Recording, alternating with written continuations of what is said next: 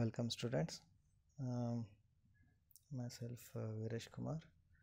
So last class we have discussed regarding the general introduction of a strain gauge rosettes. Okay. So now we are going to discuss about the next part, that is the types of rosettes and the whatever the calculation part which is considered for that strain gauge rosettes. So first we move on to the, as I sent it one link to you all. So that previous link includes different types of strain gauge rosettes, means what are the different types of rosettes and why they are going to be so different and where are the applications. Okay, so in this video I am going to discuss about the calculation part of this strain gauge rosettes. So first we will again brief out the types of rosettes. See here, this is the first type of rosette, which is two element rosette. Okay, it's a two element rectangular rosette. So this two element rectangular rosettes mainly consisting of two strain gauges, 1 and 2. So these strain gauges are mounted in such a way that it is making a 90-degree inclination with each other. Okay, so this type of strain gauges are used mainly when you know the actual strain where it appears. Okay, so in that type of situations you are going to use this type of strain gauges. Okay, the second type strain gauge, it is a it's a 3-element rectangular rosette where you can see gauge 1, gauge 2 and gauge 3. It is a strain gauge 1, strain gauge 2 and this is a strain gauge 3. So this is a 3-element rectangular rosette. These type of strain gauge rosettes are used where you don't know the exact value of strain where the strain is appearing, means where the strain is going to, you are going to get the strain, so you don't know, that is unknown value, so you have to find those type of strain gauges. So our final another one type of strain gauge arrangement, it is a delta rosette. You can see this arrangement. Okay, it's a delta rosette, and here the inclinations which are going to be made, one is 0 degree, another one is 120 degree with respect to first one, and third gauge is going to make the angle of 240 degree with the first gauge. So like that, the whatever the strain gauges are going to be, these are the three types. Mainly these three types are going to be considered in a strain gauge arrangements. We move on now. We are going to move on to the calculation part. Okay, so calculation part, it's mainly consisting from the 2-element rectangular rosette. So I have created a notes where the complete calculation process is going to be considered. So in here we will start with the 2-element rectangular rosette. Okay, so as I said, 2-element rectangular rosette is having the inclination, it is theta A, which is equal to 0. That is the first gauge which is going to make the inclination 0 angle, and theta B, it is making the angle of 90 degree. So like that, there are two gauges. One gauge is 0 degree inclination, another one is 90 degree inclination. So what we have to do, we know the main equations.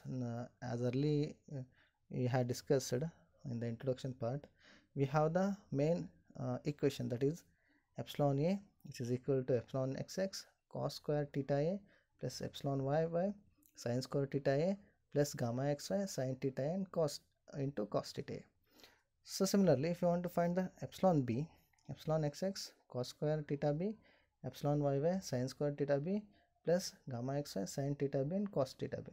This equation represents the epsilon a is a measured value, means what are the value which are going to get in the strain gauge. It is depending upon all these three parameters, means the strain along the x-axis, the strain along the y-axis and the shear strain along x and y-axis. Okay, which is having some inclinations. With respect to that, the whatever the strain value is going to be changed. Similarly, epsilon b is also going to be determined. So in here, in the strain gauges, we get the values of this epsilon a and epsilon b. With respect to these values, we are going to determine this epsilon xx, epsilon yy and gamma xy.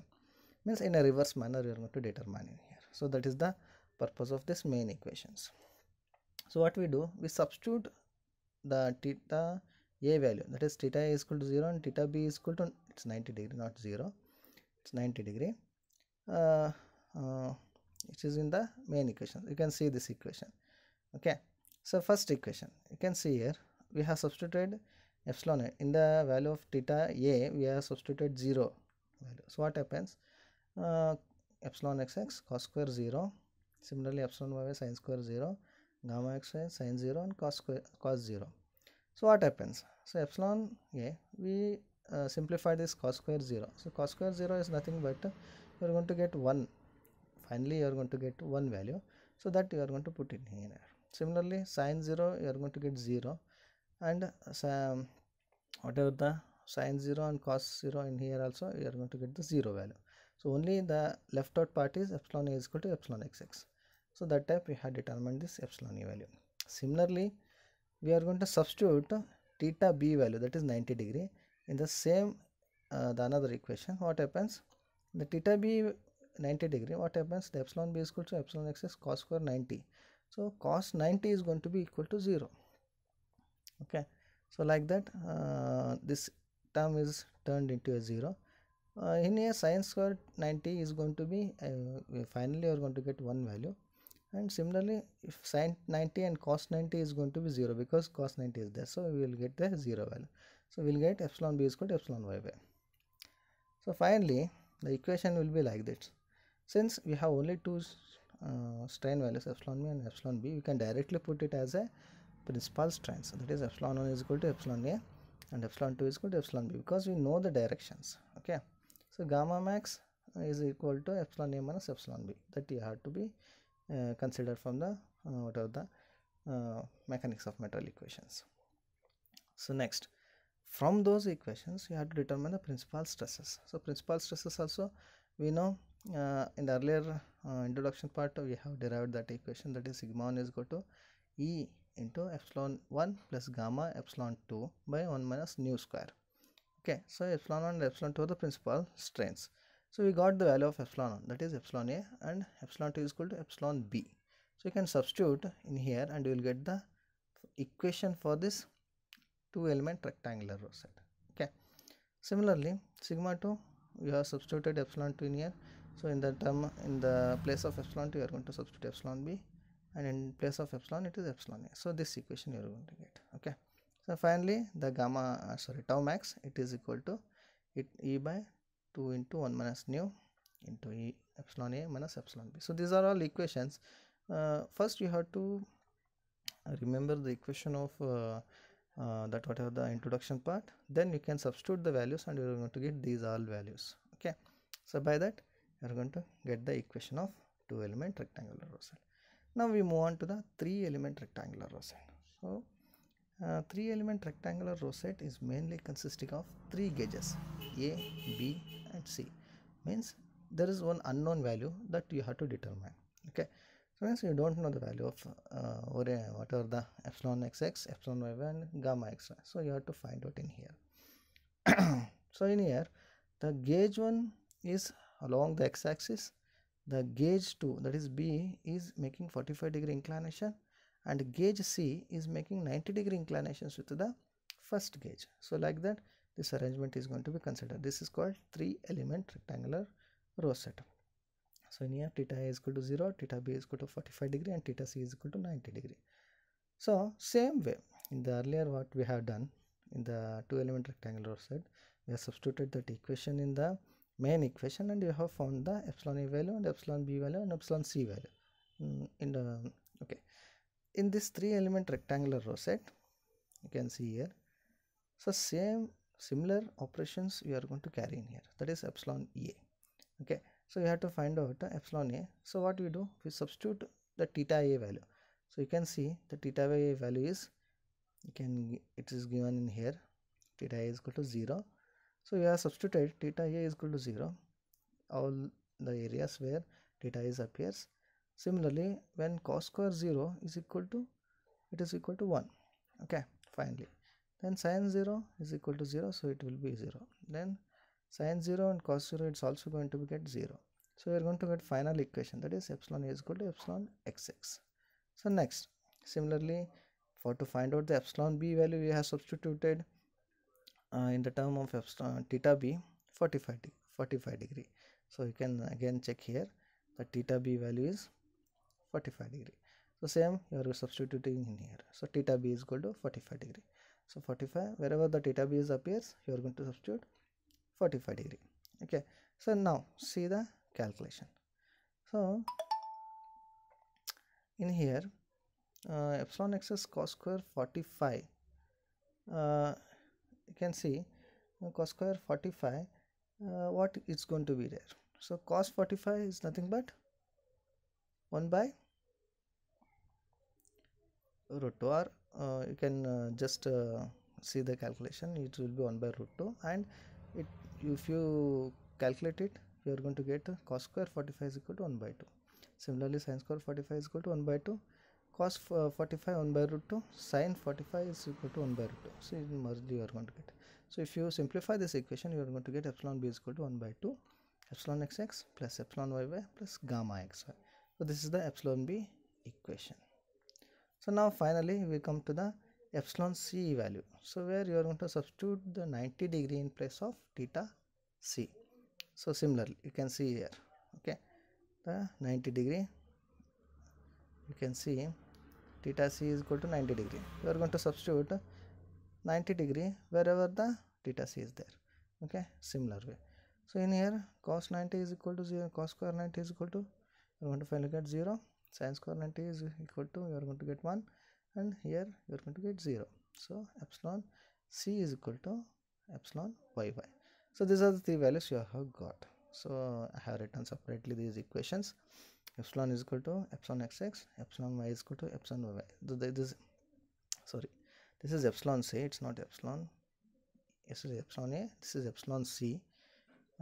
It's written epsilon a is equal to epsilon xx, epsilon c is equal to epsilon yy, and gamma xy. What you have done, you have written in terms of epsilon b, but we want the value of gamma xy. So we have interchanged this equation and we have written this equation, and we have substituted. We know that epsilon xx is equal to epsilon a, epsilon yy is equal to epsilon c. So we know these two values. So what we do, we have substituted where the value epsilon a in this epsilon xx term place, and epsilon yy we also substituted epsilon c. So we have interchanged there, and the final equation we have got for the gamma xy, it is 2 epsilon b minus epsilon a plus epsilon c. So like that we have got three values. These are the very important terms because you have to substitute in the next equations. So this is the next, we have to determine the principal strains, that is epsilon 1 and epsilon 2. These two equations you have to determine in here.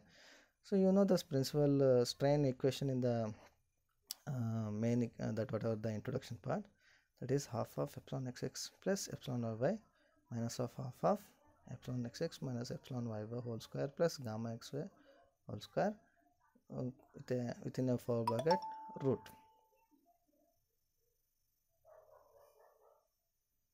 Okay, so by that we have determined, we have to substitute the values in here. So epsilon xx is nothing but epsilon a, which we have got in this equation, in this derivation. Epsilon y is equal to epsilon c.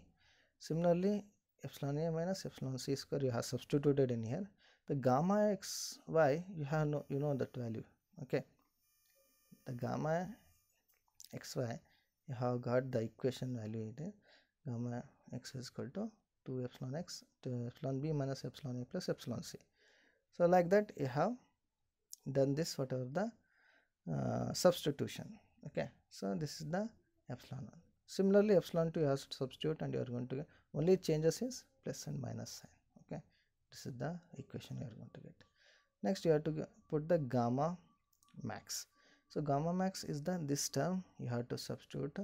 So gamma max, this complete term you have to substitute, and you are going to get the gamma max equation, that is epsilon a minus epsilon c whole square plus 2 epsilon b minus epsilon c epsilon a plus epsilon c whole square to the in the root. Okay, square root. So like that you have to solve this equation. Similarly principal directions, so you have to find out the principal directions. Since you don't know the principal direction of the strain gauges, you have to know this equation. Okay, that is tan 25 is equal to gamma xy by epsilon xx minus epsilon yy. It is in the introductory part equation, you have to substitute gamma xy, that is 2 epsilon b minus epsilon a minus epsilon c. This is the gamma xy. Epsilon x is equal to epsilon a, epsilon y is equal to epsilon c. You have substituted the value and you have got the tan 2 phi principal direction. Okay. Next, principal stresses. So in the principal stresses, you know this general equation, that is